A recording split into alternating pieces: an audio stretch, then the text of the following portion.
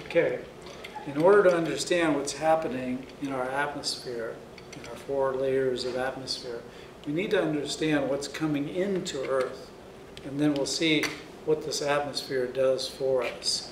Remember that our atmosphere is just paper thin, whereas the magnetic field, which starts from the liquid core, the outer liquid core of iron and nickel, comes out. We measured at the surface with a compass, and it comes way, way out. So we've got to distinguish those things. It's easy to confuse them. So I've drawn a chart here, which you should pause and just draw this. We've got sun, our star, and it's a hot thing, and it's giving off a lot of stuff. One thing it's giving off is light, but it's also giving off this solar wind that we talked about with the magnetism. So the solar wind particles, high energy protons, high energy electrons, high energy hydrogen, helium, various things.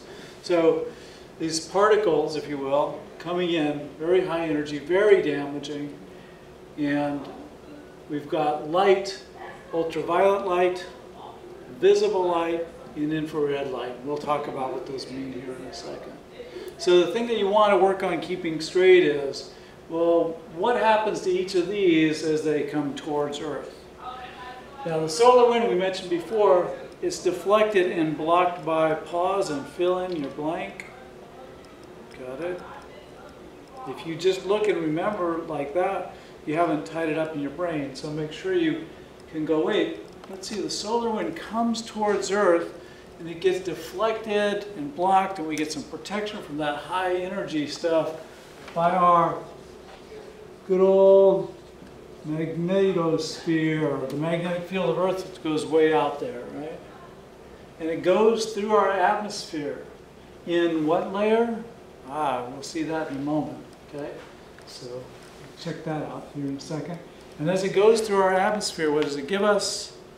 Beautiful lights that are called the aurora. So where does that happen? Where do those lights happen? We'll take a look in just a moment.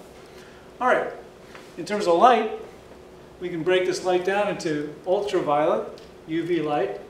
It's coming in. It's blocked by something in a particular layer of our current atmosphere. We've got visible light. What's going on with that? Let's come back to that one. We've got infrared light. Infrared light is blocked, so the infrared coming from outside gets blocked. Infrared from within, we'll talk about that, is trapped from inside. Okay. What's it blocked and trapped by? And in what layer? We'll take a look. Okay, so make sure you have that handy. And again, a note card that you look at daily, 3 times a day, whatever it takes. So let's talk about what the distinction is between these things. What are we talking about here? Well, there's a range or a spectrum of light. All this light through a vacuum will travel at the same speed, the speed of light. So we've got non-visible, low energy, something our eyes aren't tuned to. We've got visible light, what our eyes can see. And then we got non-visible light that's high energy and dangerous. All right, so let me bring this over here, and I'll talk about this. Now pause, see if you can get this. Visible light. Do you know a memory aid that helps you remember the colors of the rainbow in order? You might look at a picture, just look online at pictures and find a picture of a rainbow and notice the colors. Or a crystal, what colors are they? How about this? I'll take this out in a second, but I've got red, orange, yellow, green, blue, and violet. So let me draw those here. I've got that one, and then I've got this color. Now I can't draw yellow on a whiteboard, it doesn't really work, so that's my yellow. Red, orange, yellow, green, blue, violet. Now while I'm doing that, let's talk about memory aids, because we're going to start needing some memory aids as we go on. You might call that purple, we call that violet. Memory aids often use the first letter of a word and come up with some sentence. What have we got here? Let's take a look. I've got red, R. I've got orange. I've got, that's supposed to be a Y, yellow. So who are we talking about now? Well, that's Roy. And Roy's middle initial is G. And his last name is Biv. Blue and violet. Okay. Roy G. Biv. Those are the colors in order. All right, so now you know the colors. If you put all those colors together, you get white. Okay. If you take a little more of one color than another, you get different shades of colors. And there's different shades of pure red and different shades of pure orange and yellow and green and blue and violet. We'll get to that a little bit later. Okay, so sunlight is sending out all of this. It's also sending out light that we can't see. Okay. Lower energy light than we can see. So what is a lower energy than red? What is before red? Or less than red? Well, we can't see it, so I'm just going to right here draw it as kind of a dash thing to point out that you can't see it unless you're a bug or an alien, remember? IR, that's infrared,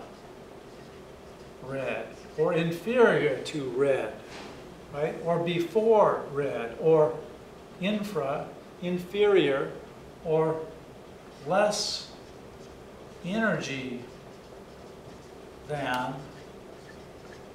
red. Infrared. Okay, that's all that is. And right now I'm glowing infrared. Can you see it? Again, if you can, you're an alien or a bug or something. This is glowing infrared. You're glowing infrared. We're all glowing. These pens are glowing infrared. And they can glow different infrareds. Okay, you get it hotter, you get a little more infrared. We'll talk about that later. Okay, so that's what infrared is. We can't see it, but we can take it. So night vision, you can put on these goggles and you can see things glow. What they're doing is those electronically, they take the infrared and they turn it into visible light. Now you can make it look greenish or you can make it look reddish. So electronically you capture the light that's there that our eyes can't see and turn it into visible light. And then you got night vision. Okay, cool. And things that are warmer will glow more, so you can pick it up. What's less than infrared? Well, microwaves.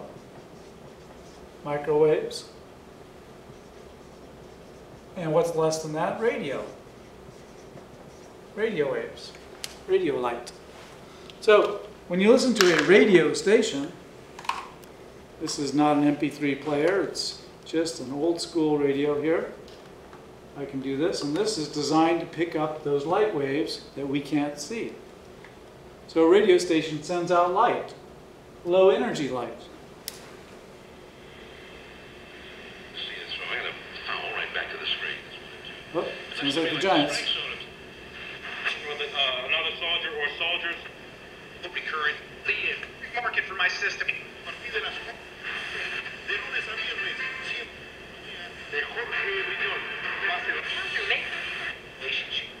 No music. What's up?